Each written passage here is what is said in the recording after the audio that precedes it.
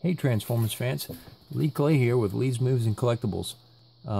So a couple weeks ago we did a video for fun of a redeco of the new Amazon exclusive Transformers Jackpot, which was a retool of the Studio 86 Jazz Martini Porsche figure.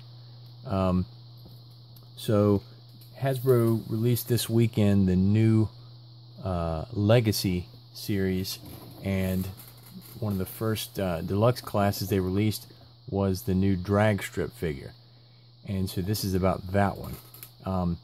And before I go into the redeco, don't forget I'm the owner of Lee's Moves and Collectibles on eBay, and we have the entire War for Cybertron trilogy series in stock, as well as the Studio 86 figures and some Generation Selects hobby only figures. So if you love Transformers and there's anything you need, please click the link below to my store and check it out and see if there's anything you need. Alright, so back to the design here. So when I was a kid, this figure would have come out, but I don't remember the Stunticons in Toys R Us or Kmart or anything when I was a kid. So this must have just been one of the designs I just missed, or maybe it was super rare. But apparently what they were going for with this design is the original G1 Dragstrip figure. And this is an actual F1 Racecar. It's a rare 6-wheel model. And I was watching another podcast from Proto Man, and he pointed that out, and I was really glad to learn. I learned a lot of good things on his podcast. But so this is an actual F1 race car model. It's a very rare one, 6 wheels, and so they worked really hard, I can tell, to get that G1 design, and it looks really cool and is really true to the G1 aesthetic. But just for fun, if you really liked the Combiner Wars design like I did, I really liked that drag strip, and I just missed it, and now it's selling for like $80 and you can't get it.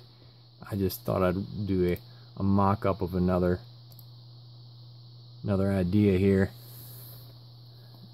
So this is another mock-up what you could do with a little bit of magenta paint.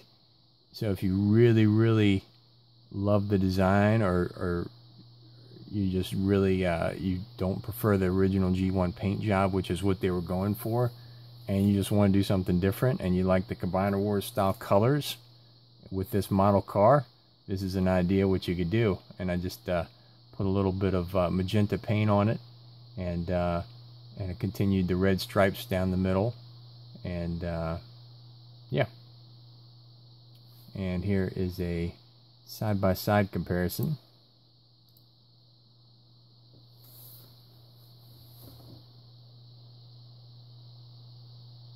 So there you go. So if you're looking for the G1 original design, you've got it, and support Hasbro regardless and buy one. And if you don't prefer those colors and you want to try to do a redeco or do something like the Combiner Wars colors, you can do something like the one on the right and just paint it and mock it up however you like. But either way, support Hasbro and buy one and do whatever is fun.